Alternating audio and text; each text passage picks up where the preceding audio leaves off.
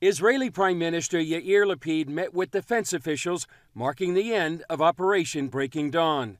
The action started Friday afternoon. The terrorists responded by firing hundreds of rockets into Israeli communities near the border. You see another one going out right now. This is that's the Iron Dome. There's two going off. You can see that right now, streaking in the sky. CBN News witnessed the Iron Dome anti-missile system intercepting 7 of the rockets. According to the IDF spokesman, the Iron Dome had a 97% success rate. Nearly 200 of the rockets fired by the Palestinian Islamic Jihad landed within Gaza, causing a number of injuries and deaths. On the Israeli side, most communities have bomb shelters, like the 20 provided by CBN Israel in strategic locations, such as the community of Yesha, just 4 miles from the Gaza border.